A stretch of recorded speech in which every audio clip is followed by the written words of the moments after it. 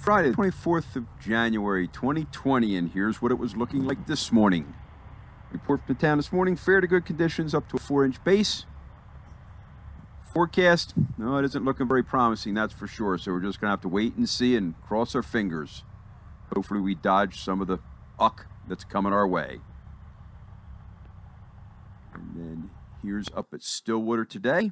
The high today was 40 at 3 o'clock, and that was very short-lived. The low was 17 at 3 a.m., and at 8:30 we are at 28 degrees.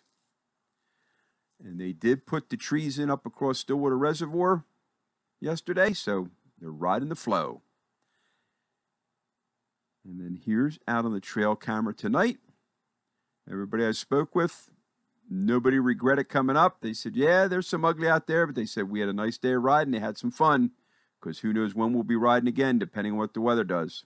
Well, hope you're having a good one. And remember, see ya.